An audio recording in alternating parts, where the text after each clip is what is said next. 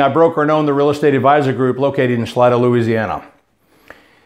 I'm talking from the Real Estate Playbook on a term called contribution. This word comes from the appraisal community, and it basically means a contributing cost to property. If you're selling your home and you want to get it to market and kind of have a quick sale, many times there's a contributing cost that's put in, and you may upgrade if you've got older features in your house. This is called the contribution cost, or contributing factor of a cost to your home. There's three things that this contribution cost can do. It can bring you what they call the law of diminishing return, where your input, let's say, is $5,000, and your return on that $5,000 is negative. You don't get your money back, at least at a break-even point or an increasing return. And of course, that leads us into the break-even point as $0, which is not a bad deal. Because if you contribute $5,000 and increase it, your kitchen, you may put granite, undermount sinks, you may redo your cabinetry, flooring.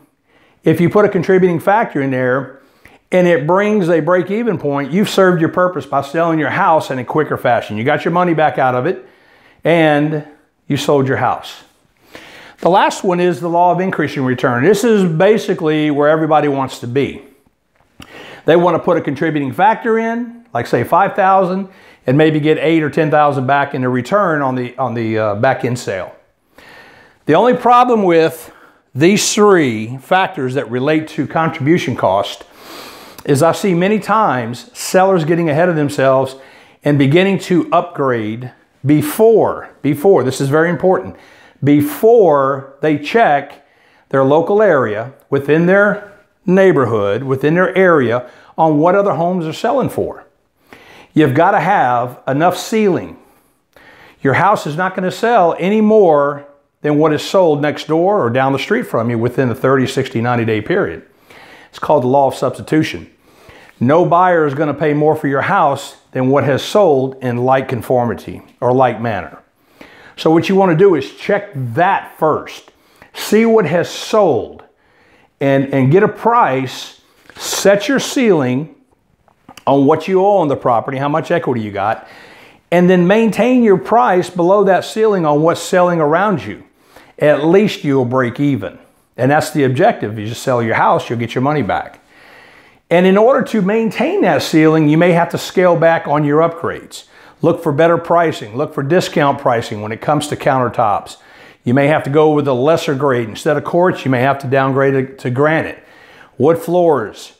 Instead of the expensive wood floors, you may have to go with the laminate or the floating type.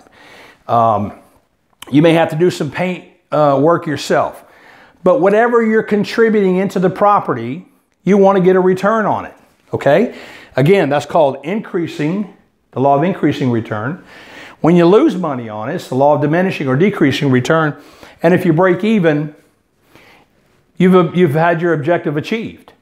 You've sold your house, and that's what you want. You want to sell your house. So, let me back up here. Very important, first and foremost, see what the comparables around your area are selling for first.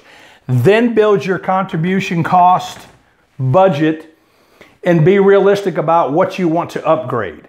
That way you got enough room when you put it on the market. You're going to be competitive with what's sold around you, plus you'll have a nice, fresh, new look.